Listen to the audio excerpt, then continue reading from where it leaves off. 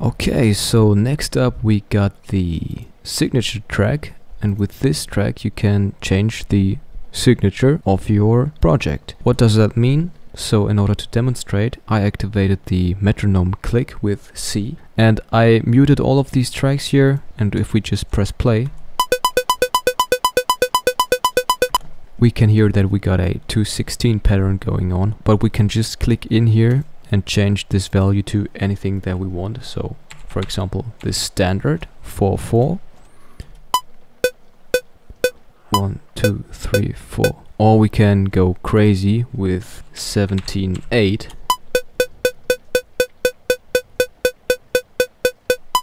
And by selecting the pencil tool, we can create more of these patterns and define sections along our project that all have different signature types. So for example, at the beginning we got 17/8, now we have 4/4, then we can go into 6/8, and the project will adapt accordingly.